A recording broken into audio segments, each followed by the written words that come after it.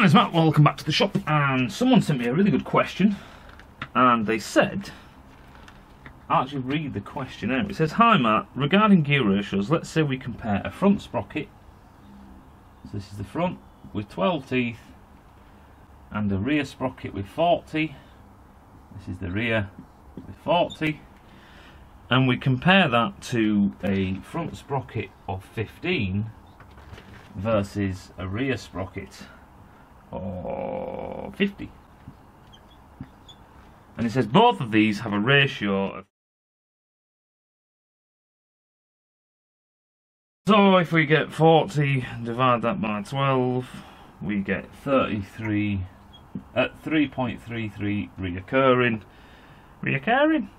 And then if we get 15, we divide that by 15, same fucking thing. Right.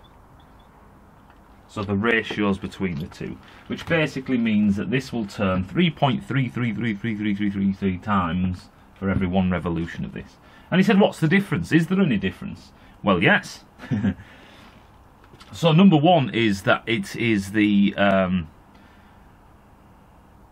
turning stress on a chain. The turning stress, the radius that a chain has to travel around. So if you have a radius like this, it's this radius here versus this radius here, which gives you an angle there. And the tighter that angle, so in a sense, if you had an angle like this, you had a tiny little sprocket and a massive sprocket like this, that turning radius around here is quite tight. And you just put more stress on your sprocket, which basically means your sprocket will wear out quicker. Now, what is the difference between this sprocket and this sprocket? Pretty much fuck all. You know what I mean? The turning radius. If you wanted to just calculate this for a big one, so you got a massive sprocket and a little tiny dinky sprocket, not obviously fit to motorcycles, just in engineering in general, these turning radius, the turning radii, you've got to be a bit careful of sometimes, depending how much power is put on this. Because it's just the loading on the chain as you try and rotate that round. When it starts to go quite quick, that's the problem. When this chain starts to go quite quick and it starts zipping along, the momentum of trying to turn that puts a lot of stress on the chain. And it, like I say, it can increase wear a bit. Not that you're ever going to notice. What's the other thing with this? You know, what's the real main reason? Let's put it that way. That was kind of like the engineering theory behind stuff. The main reason why you wouldn't want to do this is, let's just say, every tooth on this sprocket, let's just say every tooth weighs 10 grams. Right, every tooth. So here we've got 12, so that's 120 grams, and here we've got 400 grams. Right, so for a total we've got 520 grams. Hallelujah. For this one, for the same gear ratio, we've got 15, so we've got 150 here, and you can automatically see what happens. 500, which is 650. Right, so we've got 520 versus 650. These are just fucking heavier.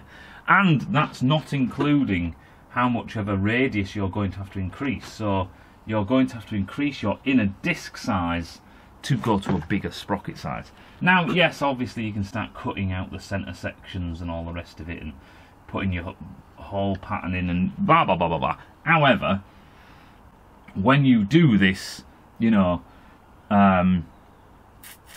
just tooth size, and obviously your disc is going to be that much bigger, a bit bigger. But basically, it's just fucking heavier. The bigger anything you have, the heavier it gets. You know what I mean? Unless you, and someone's going to say, but if you make it out of aluminium, fuck off. Yes, we get that. Twats. I just can smell the comments coming. Any road, when you look at these things, is there any difference in torque? And the fact of the matter is no, because the torque change is with the speed change. So we are dropping speed here. We're going from 12, just say RPM. We're going from, not RPM. If this shaft is going 1000 RPM, right, then this is dropping by 3.3. It's a third smaller. Oh, it's 3 times slower, should we say. And the torque is going up. But the thing is, the ratio is the same. Right? The ratio is the same. So it doesn't matter what size we're doing. If we increase the chain width and stuff like that, then it'll have higher load capacities. But if we're basically just sticking with the same chain pitch and stuff like that, then it's all going to be golden and glory. There is, you could say that there is less loading on these teeth because there are more teeth and more rollers for them to go through. So you could say there's a bit less wear. Theoretically, yes, but you know what I mean. The main difference is that there is no difference between these when it comes to torque and speed and stuff like that. What is the difference is just the weight. You know, we've gone up 850, so 130. We've gone up 130 grams. You know, so if we look at plus 130 grams on something that weighs 500 grams, it's quite a lot. You know what I mean? It's not minuscule, it's not nothing, it's like a sixth, if you want to put it that way. Hope that makes sense, and I'll see you in a bit.